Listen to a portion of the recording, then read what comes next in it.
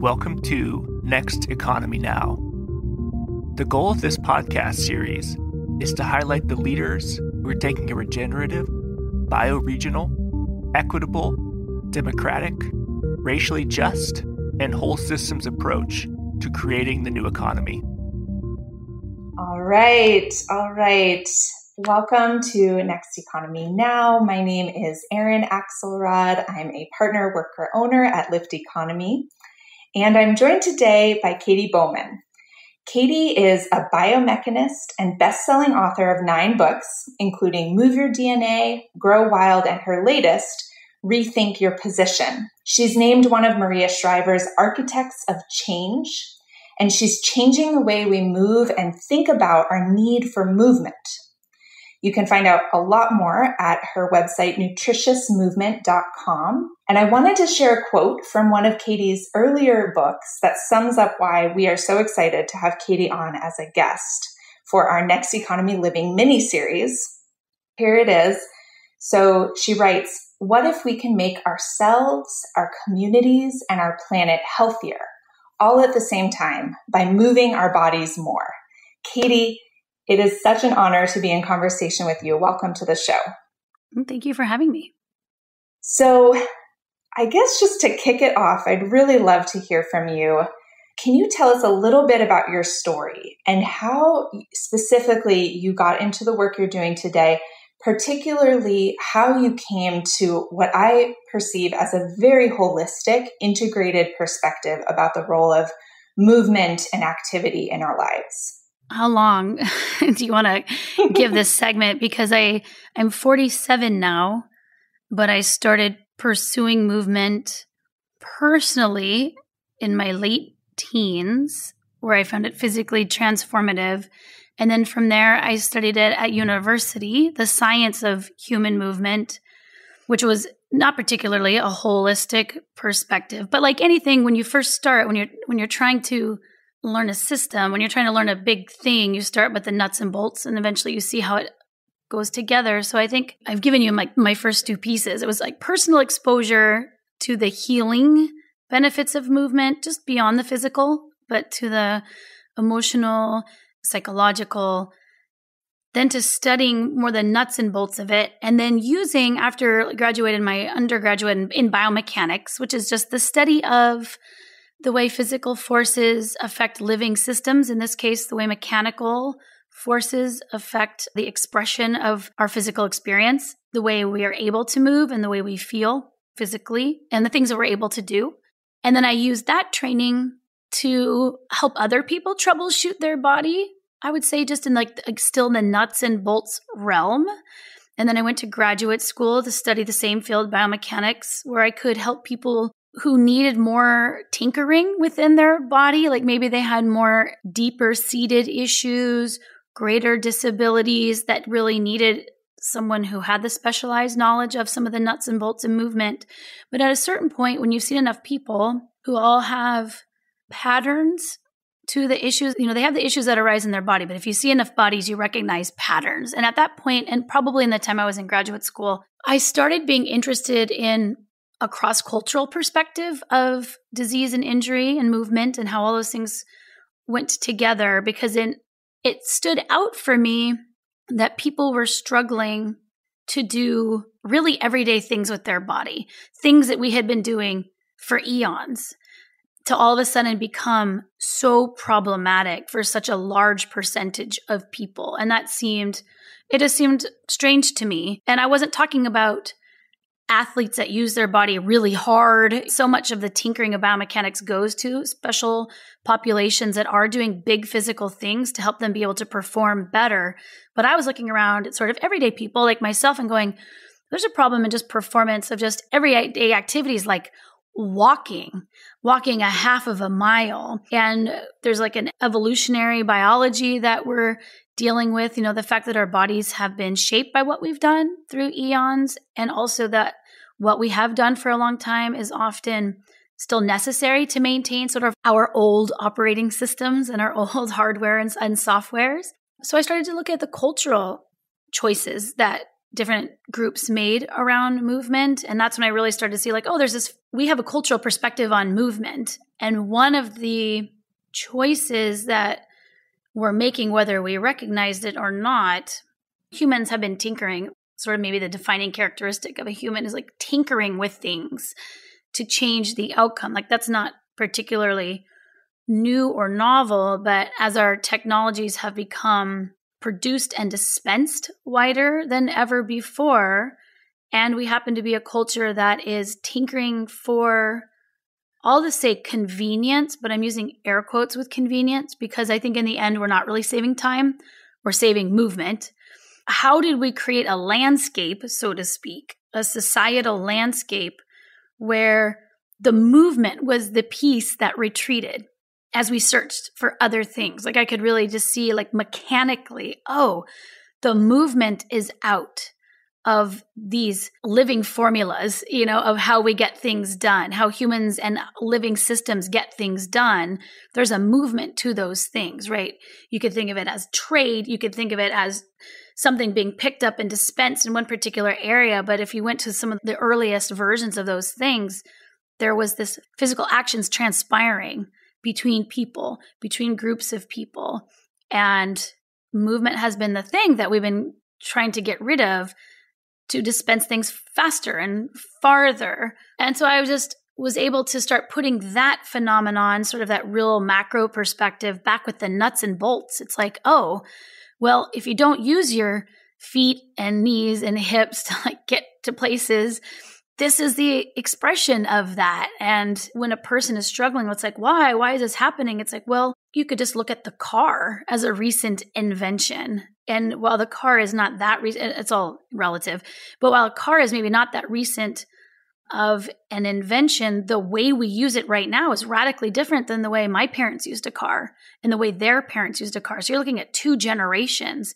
Car is the technology, but there's like a ubiquitous distribution of cars and roads and everyone sort of schools going to, you can no longer walk, you have to drive. And then everyone has to have this technology. And now the operating system is cars for society. And what does that mean for our spines, feet, knees, and hips that can't adapt or evolve at the pace that our technologies can keep changing and the way we keep changing society to match the technology? So that's where we are today. And now here I am on a podcast with you.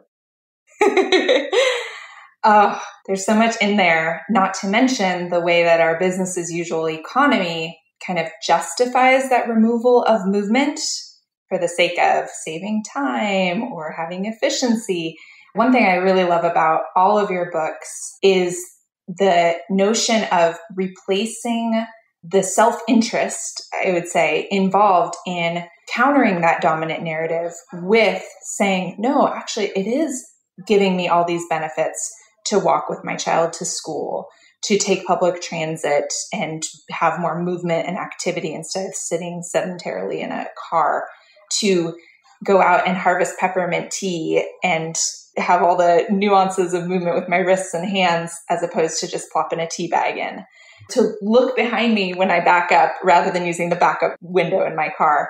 So my next question really is around this. What is movement? Why is it important? And how does it kind of relate to all these themes? How does it differ from exercise? I know you've talked a lot about that in your work. So kind of let's level set for our listeners. What is movement? How is it different from exercise? And why is that important? Well, movement is just the physical change of your body in shape, in place, or location. And so almost everything we do requires some sort of movement. I mean, really, even sitting in a chair is a type of a movement. It's just one movement that you're doing over and over and over and over again. So there's the whole body as having a position and a shape.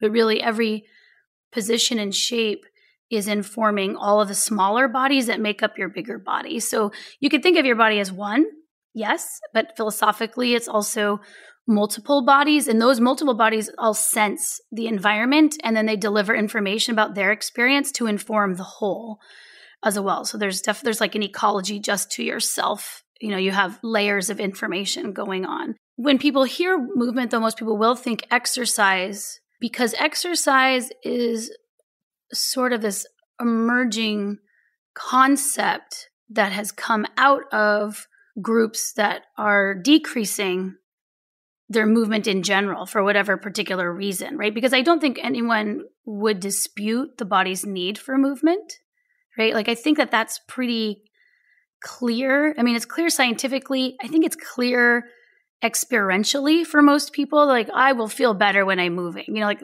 I've just never had any pushback of like, does the body really need movement? It's like, no one's ever really brought that to the table.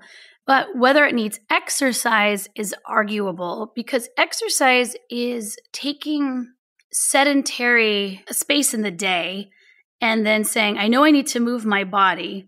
And so I'm going to do it in like the definition of, while the definition of movement's quite broad, you know, something about you just changing shape, the definition of exercise is a bit tighter. It's usually done for a predetermined amount of time. Like, there's a duration to it.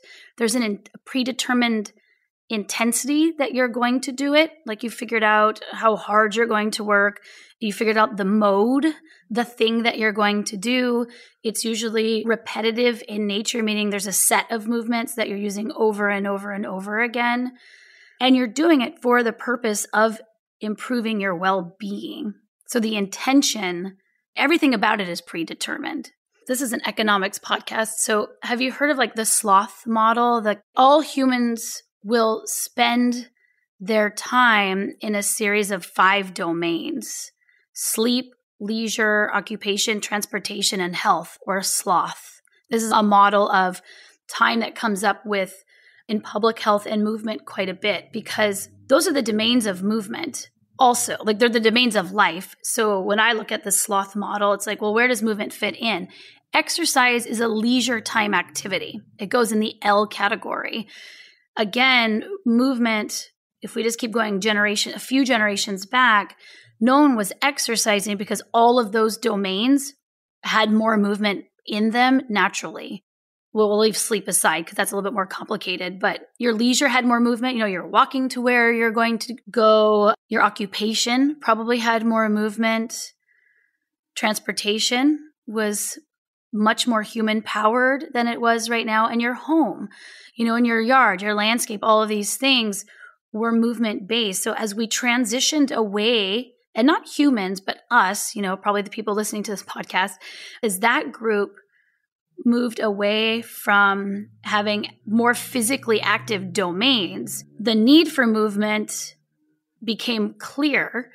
And since all those other spaces are filled, leisure now has to be the space that exercise goes in, and you're doing it just for exercise sake. There's nothing else happening during that period of time, which is one of the reasons people struggle to be able to fit it in, because we don't have, well, one, a lot of people don't have leisure activity.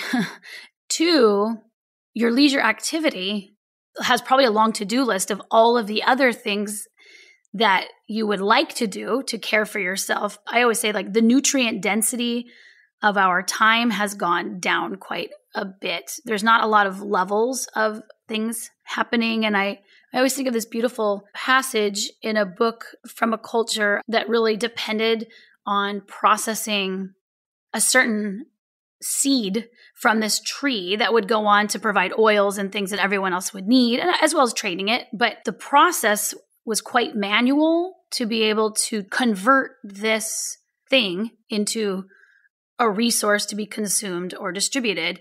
But that work was also social time.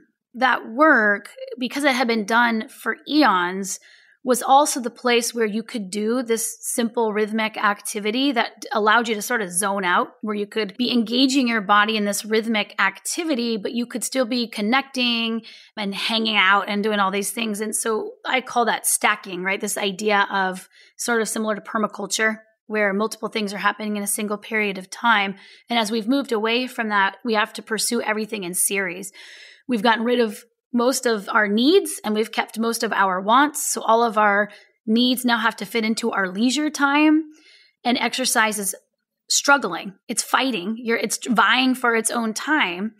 But it's also, when you're mentally fatigued, one of the most challenging things to make yourself be able to do. So it just keeps losing out. And because of that model, I really feel like that model explains why we have a harder time uptaking exercise, But again, I don't think the solution is necessarily uptake more exercise. I think it's redistribute movement back into those other domains, would be my perspective. And so that's fundamentally the difference. There's not that much difference physically in what you're doing, whether you're moving or exercising, but it's about the way you think about it. When you think about movement, if you think it has to be done in a special outfit, at a special place, for a set period of time, that only those things count as movement, that would be the first construct to let dissolve a little bit, be a little bit more flexible, because it could be walking home after work.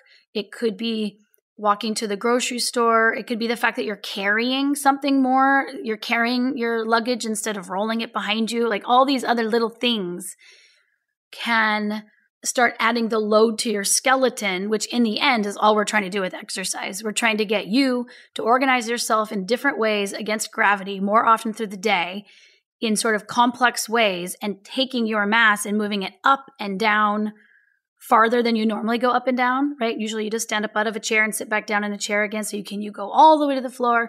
Can you hang from something and pull the rest of your body up to it? Can you carry your weight up a height, even if it's up a mountain or up a hill or upstairs? Just taking your structure and moving it, agitating it in ways that you don't normally do. That's all movement is. Amazing.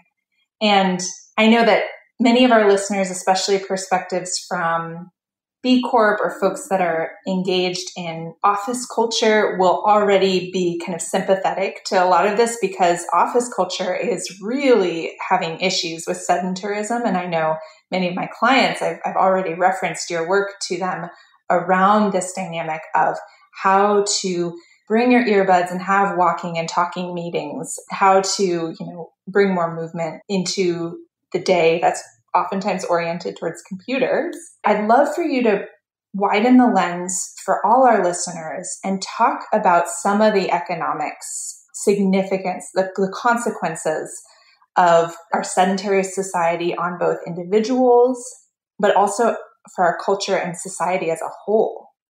Well, I had to look up economics because I'm not an economist.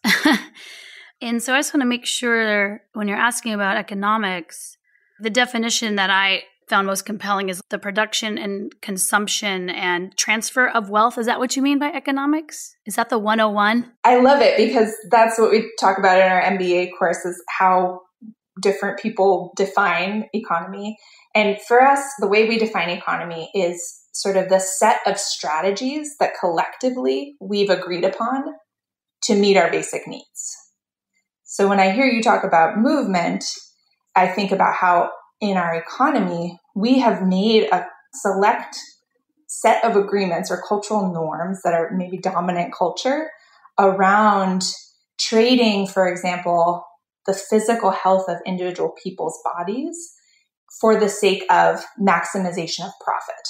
We see that in the healthcare industry. We see that in supply chains, where we're exploiting people to do repetitive movements to harvest the crop or run the assembly line for the sake of, well, that's going to make the company more money. But what are all the sacrifices we're making for people's bodies, well-being, emotional, psychological? And we know this isn't new, because this is industrialization and a lot of our big systemic economic challenges. But I'm sure you have kind of firsthand experience of, you write about it in the salt example in Grow Wild.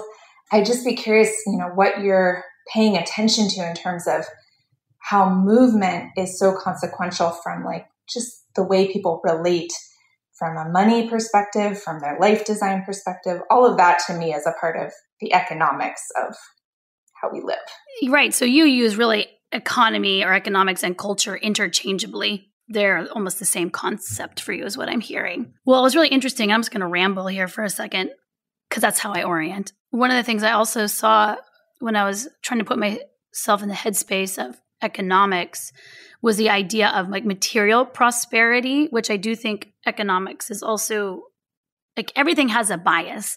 If you have a system that has a potential bias, and I think economics, when I think of it anyway, I think of material prosperity. But we were talking about earlier, it made me think that perhaps we have not valued the material of ourselves, our cartilage, our bone density, the space in our spines, the muscle mass. Like, we are also not prosperous if we even just go straight down to the literal materials that we're made of. So we have it's almost like when we say material prosperity, we really just mean money. It's just financial prosperity.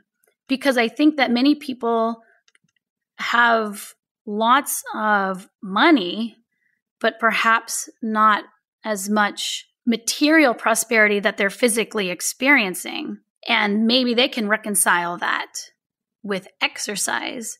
But then there's another group that doesn't have money, has also had to utilize their material prosperity, and there's no time for exercise, right? That would be a physically laboring group. So we have both of those situations. And I do tend to look at that in terms of groups. And of course, there's a range in between, but you can see if you're in one or the other, right? If you are someone who has an income, who's generating income, has had to sacrifice yourself physically, maybe to sit down to make that income, but you have the leisure time and the money to address your particular issue. And then there is the other group, or someone in a factory.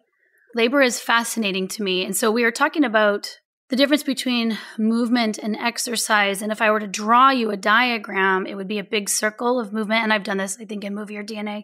Big circle, that's movement.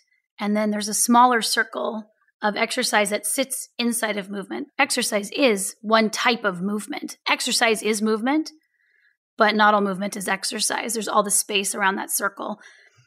Labor as well is a physical process. I've become really fascinated with labor, which I think I would define, and I might change my definition later, but it's like the physical actions that get your needs met. Quite simply, water, food, shelter, community, mate, however you want to think about that. There's physicality that's always been associated with those things. We are mostly enjoying, so many, I imagine listening to this, are enjoying all of those categories being met by outsourced labor. And outsourced labor could be people, but it could also be just technology. The idea of, you can swipe to get pretty much everything that I just listed. If you've been paying attention, you've just seen really the movement go down, where the movement of just the swipe of a finger. As a biomechanist, I see things in terms of joints and then again, those nuts and bolts.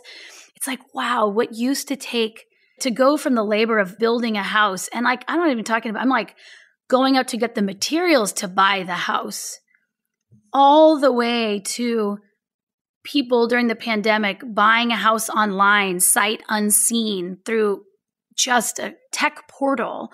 The difference in the physical experience between those two things, that is such a good example of how we went from our grandparents or great-grandparents producing food in a much more labor-intensive way, to preparing food, to then just ordering food to go, to ordering food online brought right to your house.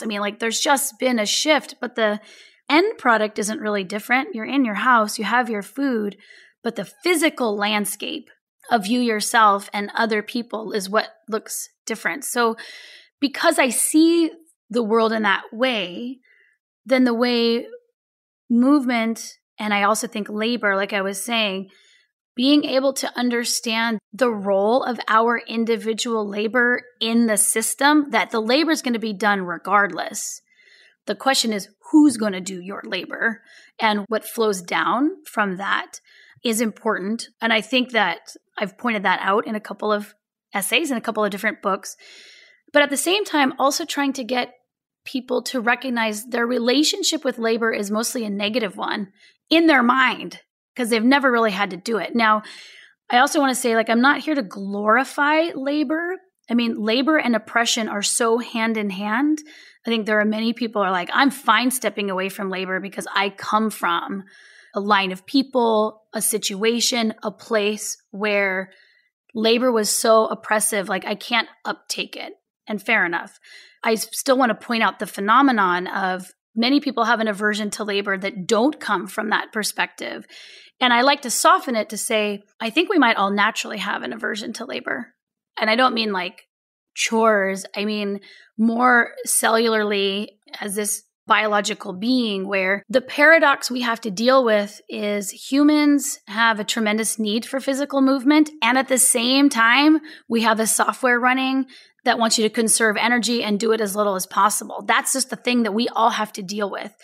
So I try to reframe movement of like, no, really, you're going to want to do it because in the end, you're going to feel physically better. And if you can set up labor to be enjoyable, time with other people, getting yourself outside more connection with your family, learning about something outside of, what you're reading on your particular screen.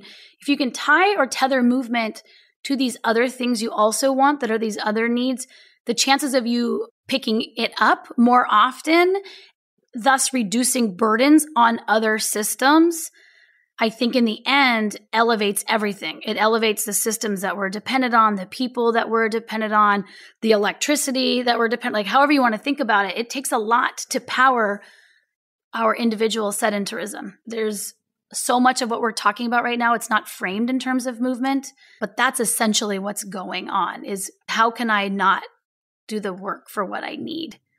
I couldn't agree more. And it's part of why I find your work so compelling. And I couldn't agree more that in order for us to have the type of economics shifts we need to address wealth inequality, to address the built-in scarcity entrenched in our business as usual economy, we need to have a different relationship to, like you said, labor and movement.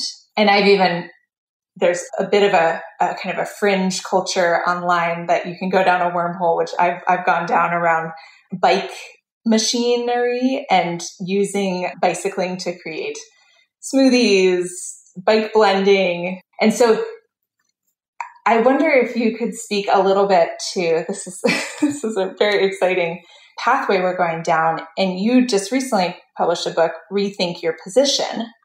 So I'm wondering if you could speak a little bit to sort of how there's some tools in that book around this sort of cultural shift that we both agree is so fundamental. How can those tools be helpful for our listeners, whether that be for their personal health, their lives as a whole, maybe some of their economic woes or constraints? I'd just be curious to hear a little bit more from you around this book, why you wrote it, and what you're hoping it'll give to people as tools. Well, okay, so I just explained this like very heavy theoretical framework, right? You're like, okay, this sedentarism, like we've just been handed, it's been coming for a long time, and we're stepping right into it and sort of perpetuating it and teaching it, and without even realizing it, probably promoting it. But I imagine a lot of people will hear this as like, I don't want to make other people do my work, but I can't. I'm not physically able to do my work. Right. And that's because for so many of us, our bodies are so informed. Our bodies are constantly informed by what we do. So if you haven't done a thing for a long time, let's say you've never run, the idea of like getting up and running a marathon every day, there's no way to do it. You're already failing in your mind before you even get started, right? You know, like physically it's going to be impossible. You might make even a halfway attempt and end up injured, right? So like there's this whole distance between where we would be if we were just more physical throughout our lives. And I'm not talking about doing everything really hard, but just doing a little bit more regularly, that we need to close that gap. And many people would say like, I'm just hurting, because there's that physical hurt, but I also think there's sort of, when you're in a place, there's a lot going on with pain. It's not all, your bones rubbing together. Just sometimes like, I don't feel, there's something in me that says like where I am right now isn't the place that I want to be. I want to fix things or whatever. I think that sometimes pain can come out of just that. I'll just leave that there. I wanted to create a tool for someone who was like, okay, let's just start with the labor it takes to maintain my house. I could be doing that more. What would I need to do? And I'll say, and what else would I need to undo? Because I think that part of the economy / culture that you're talking about is we solve problems by adding more. We rarely solve problems by removing. And so if you're talking about that sloth diagram, something might have to leave or change in order for you to reduce, to allow that movement to flow back in. So don't only think about adding, also think about subtracting, not doing the one more thing, not going to the other place so that you can just go take a walk or so that you can enjoy pulling your own weeds at your house or like whatever it is. I wanted people to have a place to start approaching moving more through a self-care for yourself lens. Even in the end, if your goals are this broader taxing systems that you don't really need to let other people that do really need them use them, if you could take up some of that work in a small stepwise way that felt good to you and made your life better as you had this goal of, helping other people too, how would you do that? That's where we think your position came in. It's like you just open it up to this section of body parts where you're like, okay, it's my knees. Like I know that I would walk to work if I could just make my knees feel better. So what are some things that I can do? Not just exercises, but lifestyle shifts, ways to think about using less. Like I'm a big fan. I'm a minimalist. I mean, I don't know how that works. Is there a minimalist economics? Heck yeah. We just interviewed Christine Platt, the Afro-minimalist, on our podcast, and she talks a lot about economics. Yeah.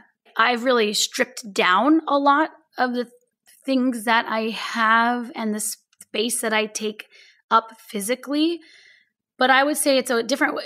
That approach to minimalism is for me about maximalism of those materials that are within myself, right? So it's another kind of wealth. Like I just think of it as of a wealth that I'm creating within myself that has equal, if not more value than money, because there are a lot of things that money can't fix. There's a lot of things that people have tried to solve physically that money can't fix. And so I'm not an economics person at all, but I would say that that's a version of wealth that we could say is quite valuable. To me, it's quite valuable. I want to challenge you to start calling yourself an economist, because the root of the word economy is home care. Ecos, nomio. Ecos meaning home, nomio meaning management or care. And from what I read, you do a lot of caring for our home, including our physical selves, our bodies. Well, our physical, right. So what's a home? Like you are your first home, and then the place that you are sort of depending on extracting everything from, that's your second home, with your house being the third home. So I definitely try to keep that in mind where, I write myself in that order, order align with the self, align with the land and all other things that need it. And then thirdly, with sort of those material pieces that make my life easier. I mean, simply easier and longer. I would love to hear if you have a little bit more time to share with our listeners about this incredible book that was just before Rethink Your Position, Grow Wild. And you have anything you wanted to share around that book. And particularly, you have these amazing other people that you feature in that book. You've got Deona Reese-Williams, who does this nature school, Dr. Tia Ukpi Wallace, and her kind of physical therapy around women and baby carrying. You've got some beautiful stories around work on food sovereignty and movement. So I would love to hear just anything that's alive in you to share about that book and any stories you'd like to share with our listeners. Well, books are like children. You can't really have a favorite, but you're talking about Grow Wild. And I mean, it's sort of my favorite right now. And I think it's because it's the least nuts and bolts within a person and the most about, if you thought about every person and community as being a nut and bolt in a larger body of just, not just the collection of humans, but the humans being a part of all the other living things that are here trying to make it, in relationship with everything else. That book is looking at cultures as containers, is broken down into containers where culture is one and all these different, kind of like I gave sloth as a container for our time.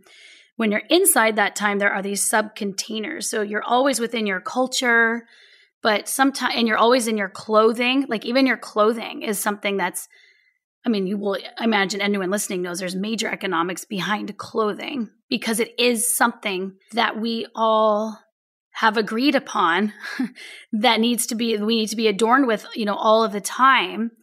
And we make choices that don't always facilitate movement, not only movement of just our joints, but like movement of other people outside of factories, right? Or making our own clothes. So like this is the book where I'm getting into all of those layers, although you might not recognize it at first without this primer of this podcast.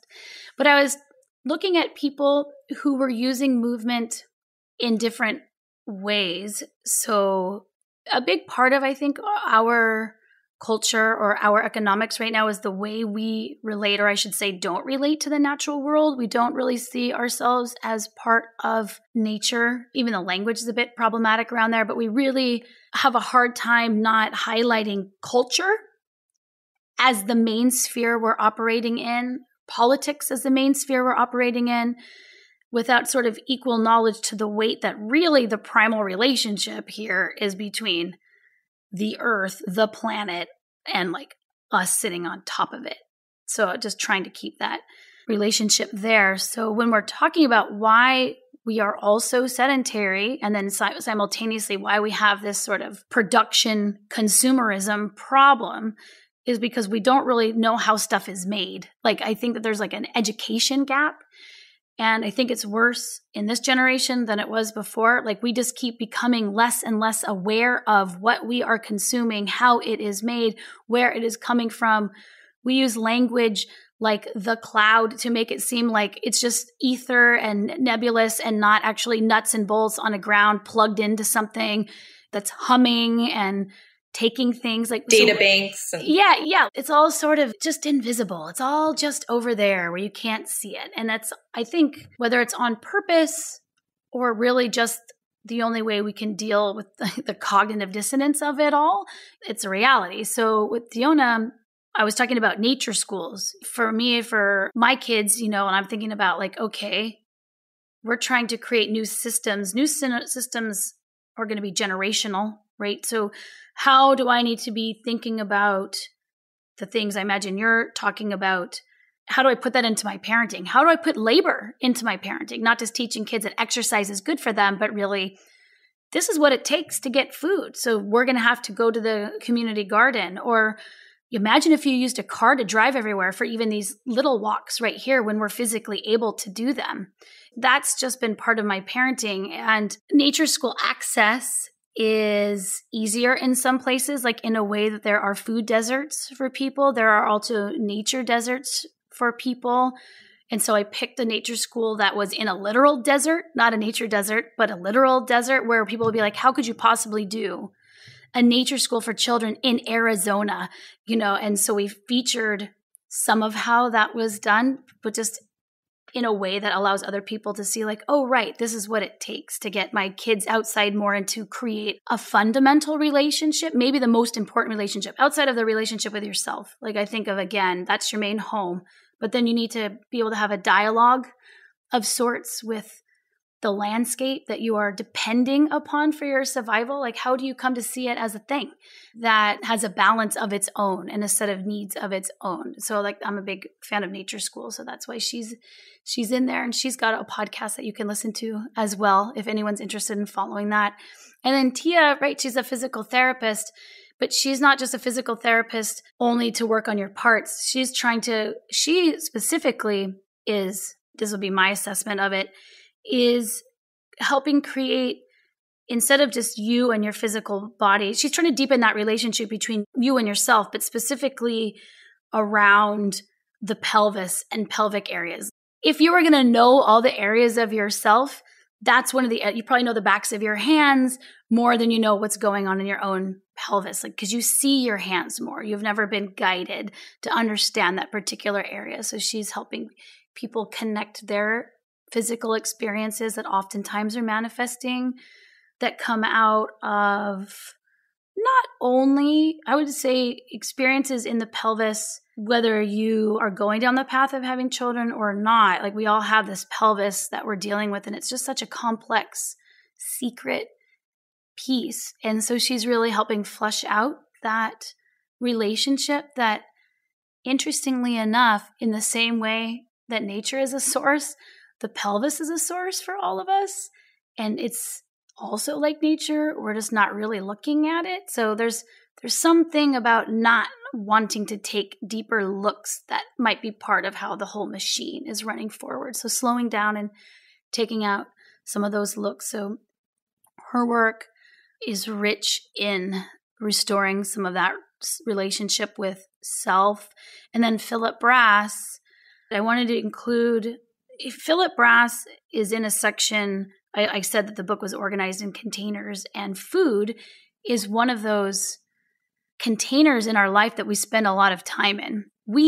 If you're just ordering food out and it's just something that you just do for nutrients and that's your total relationship, is just like, I'm hungry, I'm going to eat. That is a very new relationship with food. Really, the relationship between humans and food is what connected them all the way down to the earth, right? The land. So as we've stepped away from a really connected food system where we were participating physically, looking at the moon, looking at the seasons, looking at the soil, looking at what else was starving and coming in and eating from what we had cultivated, seeing what other people needed or wanted to take. Like we're so removed from those realities. Many of us, a lot of people are not. I wanted to include an indigenous perspective because what I was saying in the book, many indigenous people have been saying for a very long time. And so I wanted to allow Philip to say it in the way that he wanted to say it. And also just to show people that I do think even in activist spaces or progressive social movement spaces, movement can be always still thought of as exercise and sort of diminished. And I wanted to show the physical movements that we're talking about are part of these other complex things. Like they're not separate. And we're like trying to solve these complex problems without looking at the elephant in the room, which is nobody wants to move for them. And so to restore that physical relationship within yourself and then use it as a tool to get other things in whatever way that looks for you, I think is holistic, as you were saying. So that's what that book goes into. And I wanted a lot of different voices in that book. I mean, it's mostly my voice, so it's not like an anthology of a bunch of other people talking, but I wanted to pepper it with other people who are like, these people are also doing this sort of work because it's important to their community. For me, of course, it's important to me on the personal level. It's also important to me on the scientific level. But many people's like lives and cultures depend on some of the things that I was talking about. So I just wanted to paint a very broad perspective. And that's just, all I can say about my favorite child. Well done. It's a beautiful book and very thought-provoking. As we wind down our conversation, I hope that so many of our listeners were out moving while they were listening to this on a walk, moving their bodies, taking breaths. We do dance breaks in our MBA program so that folks really continue to stretch themselves outside of the sedentary lifestyle. And I hope they'll go for a walk to their library or to the local bookstore and pick up a copy of your book. Is there anything else that you want to share with our listeners? Maybe how folks that are listening can support this, and I'll use the movement as a little bit differently now, like the movement of people that you have mobilized to think differently, to do this lifestyle redesign, maybe how listeners can support that, or things that you'd like to leave our listeners with. If you're talking about supporting, the movement, right, which is the not necessarily, and I'm not an anti-exercise person, it's just that it's such a limited way of thinking about it, is just to figure out where you yourself could move just a little bit more and then share that. Another big part of Grow Wild is about community. Another piece that's missing from our culture/economics is in that traditional economy, where everything is so much more local and shared amongst a group of people versus like looking at that material prosperity or wealth was shared by a collection, not really by a single. So just to always be thinking of spreading your movement wealth with other people, inviting other people, figuring out ways that not only like liberate your sedentarism, but others in a group. And that will serve you more as well, because it means that you're more likely to stick with it and change the local systems that you're participating in is the best way, I think, that you can support or start to change the paradigm. Paradigms change very slowly because the collective is moving in one direction, but you are part of the collective. So if you move in a slightly different direction, you effectively, I always think of paradigms as big, heavy ships coming into port where they have to turn their brakes off, 25 miles away because there's so much momentum that paradigms have. And so one way to put on the brakes is if more people start going in any other direction. It's like a current. So if we can move the current a little bit more, then eventually you change the paradigm. Well, Katy, thank you so much for this conversation and for all your work. And we will link to a number of resources in the show notes and stay connected, and just appreciating you sharing just a little bit of a teaser of some of your thoughts today on the podcast. Thanks for being on the show.